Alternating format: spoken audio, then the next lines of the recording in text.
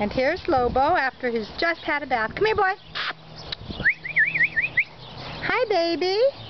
We actually had a walk in a bath, so he's pretty tired right now. I wanted to take him out and wear him out a little bit and get him nice and heated up so the cold water wouldn't be such a shock. But look how good he's looking. Still got those nasty sores all over, and as you can see, he and Piglet have made friends. I didn't think he'd have a problem with them. So look at how cute Lobo. He's got some kind of a weird thing, like a growth on his butt. I might take him to a vet and just get that checked out and see what it is. So, but that's Lobo, day 3, from being saved from euthanasia. Hey, what?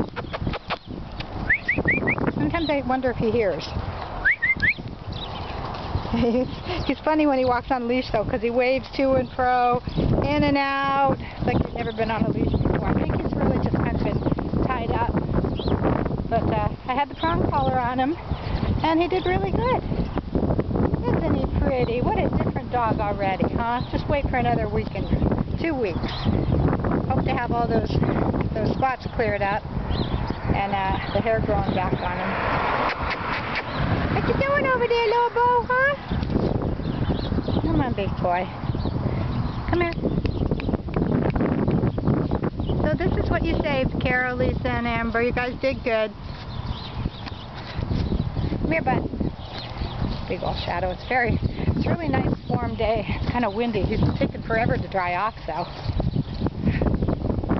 There you go. Hey, boy. Hi. That's a good boy. That's a good Lobo.